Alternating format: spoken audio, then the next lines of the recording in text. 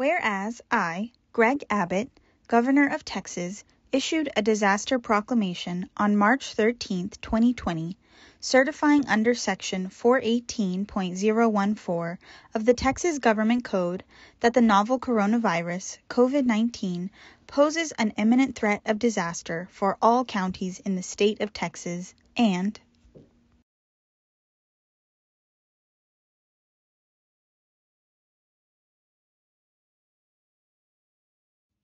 whereas, in each subsequent month, effective through today, I have renewed the disaster declaration for all Texas counties, and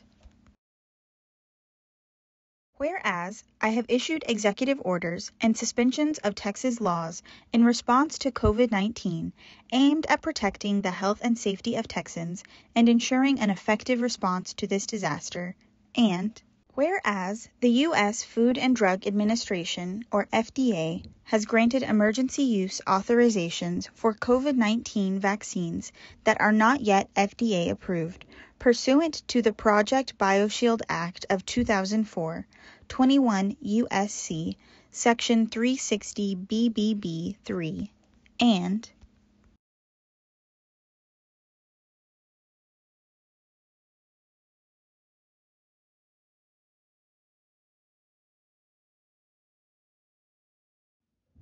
whereas that federal statute expressly recognizes that each individual has the option to accept or refuse administration of the product under an emergency use authorization 21 U.S.C. Section 360 BBB 3 E1A Roman numeral 2 Roman numeral 3, and whereas receiving one of these COVID-19 vaccines under an emergency use authorization, while strongly encouraged, is always voluntary in Texas and will never be mandated by the government, and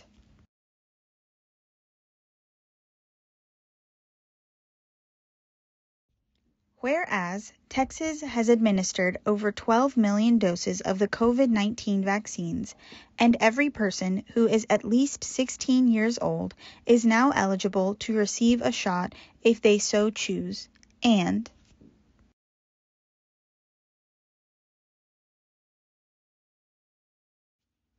whereas millions more Texans have already recovered from COVID-19 and thus acquired some degree of immunity, and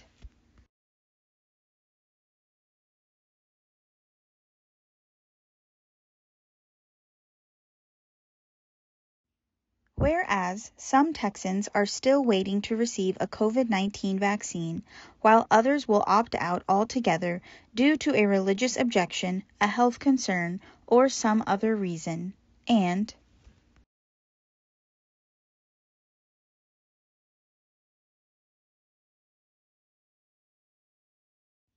whereas an individual's COVID-19 vaccination status is private health information and no governmental entity should compel disclosure of this information by mandating a so-called vaccine passport for COVID-19 or by otherwise conditioning receipt of services on an individual's COVID-19 vaccination status, and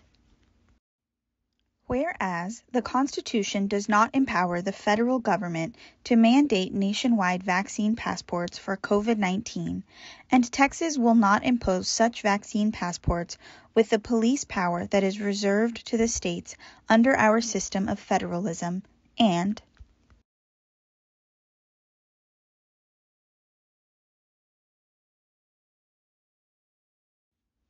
whereas I request that the 87th Legislature address this important privacy issue in the current legislative session, and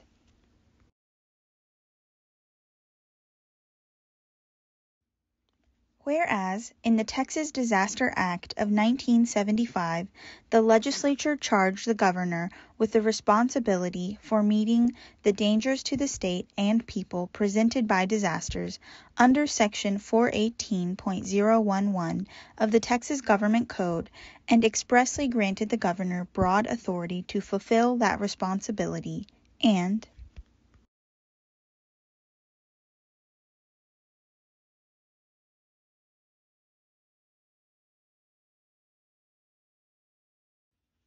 Whereas, under Section 418.012, the Governor may issue executive orders having the force and effect of law, and whereas, under Section 418.016a, the Governor may suspend the provisions of any regulatory statute prescribing the procedures for conduct of state business if strict compliance with the provisions would in any way prevent, hinder, or delay necessary action in coping with a disaster, and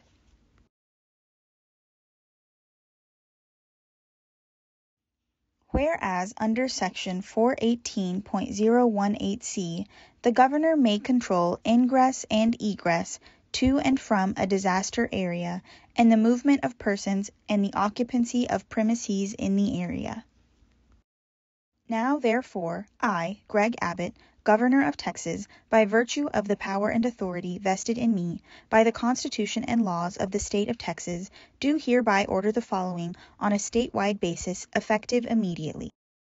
1. I hereby suspend Section 81.082F1 of the Texas Health and Safety Code to the extent necessary to ensure that no governmental entity can compel any individual to receive a COVID-19 vaccine administered under an emergency use authorization. 2. State agencies and political subdivisions shall not adopt or enforce any order, ordinance, policy, regulation, rule, or similar measure that requires an individual to provide, as a condition of receiving any service or entering any place, documentation regarding the individual's vaccination status for any COVID-19 vaccine administered under an emergency use authorization. I hereby suspend Section 81.085I of the Texas Health and Safety Code to the extent necessary to enforce this prohibition. This paragraph does not apply to any documentation requirements necessary for the administration of a COVID-19 vaccine.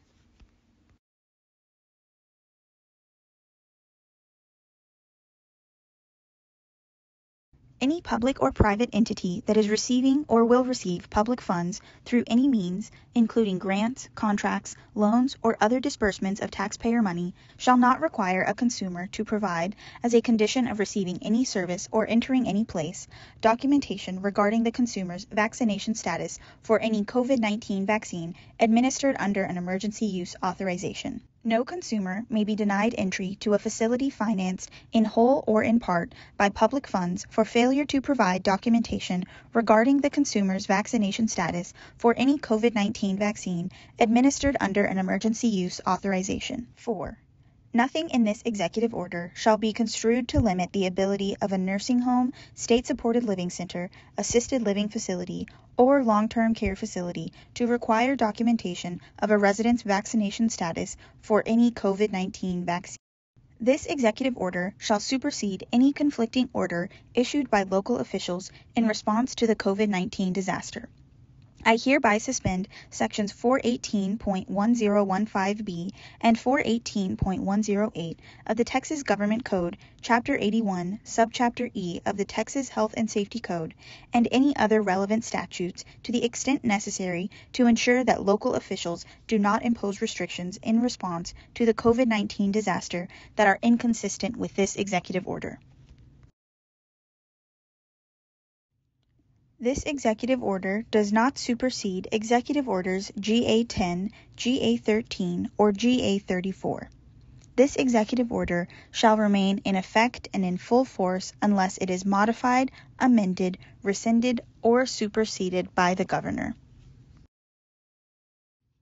Given under my hand, this, the 5th day of April 2021, Governor Greg Abbott.